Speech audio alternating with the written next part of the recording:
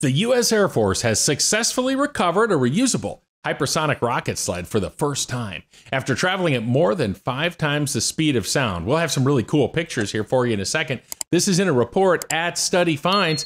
An announcement Thursday reported the 846 Test Squadron at Holloman Air Force Base, New Mexico, were able to retrieve the vehicle following a recorded land speed of 6,400 feet per second, or Mach 5.8. The achievement, which occurred in late March along the 11-mile-long Holloman high-speed test track, marks a historic event for the team's hypersonic sled recovery effort.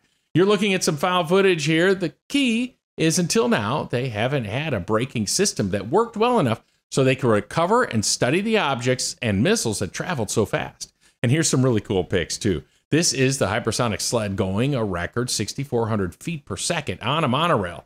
The sled allows extreme stress tests on potential hypersonic missile materials by firing them along the track at Mach 5 and above. It offers a cost-effective ground test alternative to expensive developmental flight tests.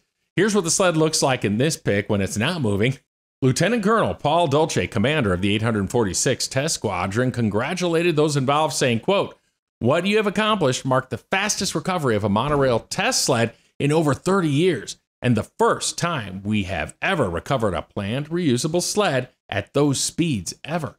Truly historic in my book," unquote. The 846 Test Squadron has been responding to a significant increase in demand for hypersonic weapons testing, with a focus on improving its high-speed braking capability in order to recover sleds for post-test analysis. The Holloman high-speed test track is the only sled track capable of recovering sleds with test articles from velocities over Mach 5. You can check out more info on this and other studies by clicking in the link in the description below and head over to studyfinds.com.